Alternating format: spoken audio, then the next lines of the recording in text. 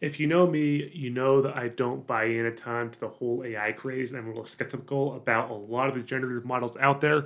But I have found an awesome application of AI, kind of generative AI, to use with geospatial that's actually very useful and user controlled and updated. So let's take a look at the AI vectorization tool put out by Bunting Labs. And we can get a QGIS plugin for this tool to help us automate digitizing vector features from maps. Let's go ahead and get started.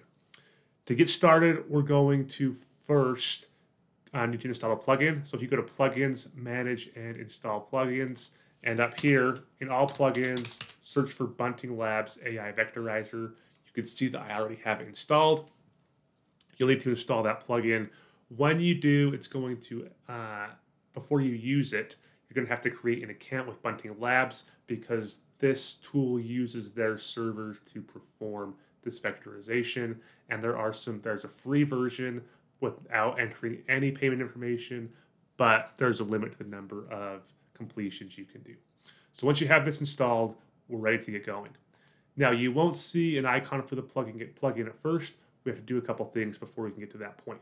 So let's go ahead and create a new vector layer. So we'll do layer. I'm going to create a layer and I'm going to make a new GeoPackage layer.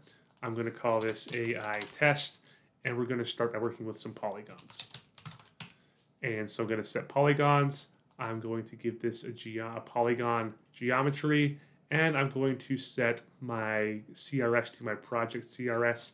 My project CRS is unnamed, and that is because I'm using just a GeoPDF, or it's actually a TIFF file that is not georeferenced. We don't need it to be georeferenced for this example, so here we go. I'm going to overwrite this because I already created this when I practiced earlier. Okay, so we have this polygons layer. Now, the way that the AI vectorizer works is when we click edit on this polygon layer, you'll now see this icon over here, vectorize with AI, show up on your toolbar.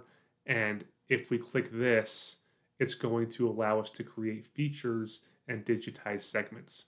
Okay, so all I do is click this. I don't need anything else. Make sure I have edit turned on for my polygon layer. Then I come over and vectorize with AI. And now I'm going to zoom in on this lake over here. And we're going to try to digitize the boundary of this lake. So the way I use this vectorizing tool is I just start vectorizing. So I'm going to basically make one line segment. So 2 clicks. And when I do that, this automatic tool, we have to do 3 clicks. Now you can see my search bar, my bar working down here at the bottom. This tool should start going here in just a sec. Maybe it's not going to work now that I'm trying to record it. There it goes. It took just a minute, but you can see that it's kicking off now. And you'll notice that it went the wrong way, so I'm going to push Shift now. I'm going to hold down Shift. I'm going to move this X up to here. And I'm going to click where I want this to go for a minute. And I'm going to let Shift off. And it should, I'm going to click one more time. And it should start working again here. And there you can see that it's now working. We're going to cross this contour line. It navigated that. And then I can, it's going to keep going, but I can shift and bring it back and right click to complete that polygon. And now I have a polygon that AI digitized for me. And that worked out super well. So that's how you can do this with polygons. And we're going to save those edits to our polygon layer. And we'll turn off editing. And now we can create a lines feature and digitize the stream that comes out of the lake. So let's go ahead and go to layer, create a layer, a new GeoPackage layer. I'm going to put it in the same database, so AI test, and I'm going to call this lines. And the geometry will be a line string, and we'll put this back once again to unnamed, and we'll say, okay, I'm going to add this layer to the existing GeoPackage, and there we have lines. Now when I click edit here, once again, my Vectorize with AI tool comes up, and I'm going to come down here, and I'm going to start vectorizing along this line. Once again, you can see that QGIS is working in the background, and we have an issue.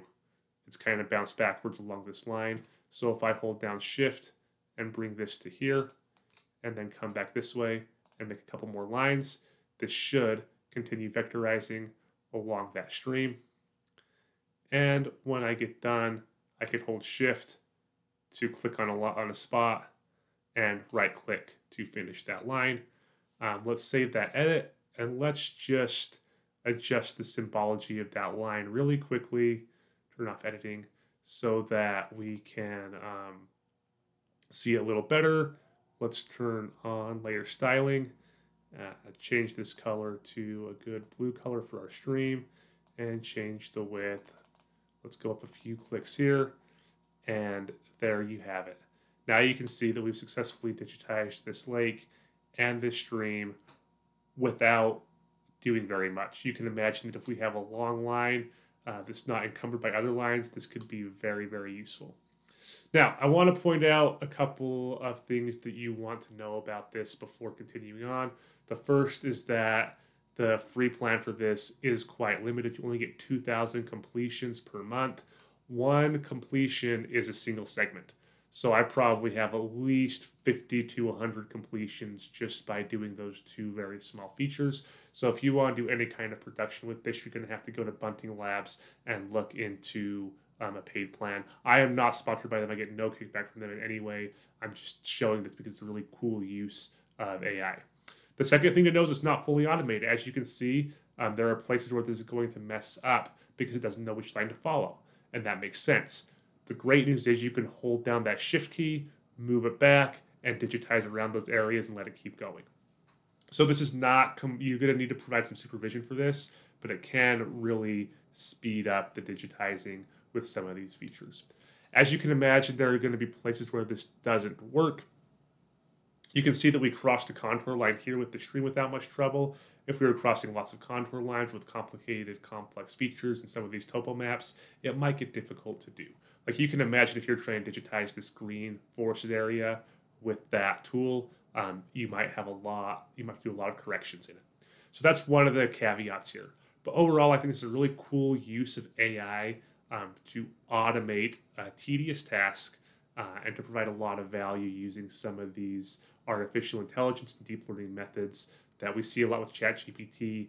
Those are some of the things that make me really skeptical, but applications like this are a great use of the technology. So hope you've enjoyed this. Hope you find this useful. Get out there and keep doing GIS.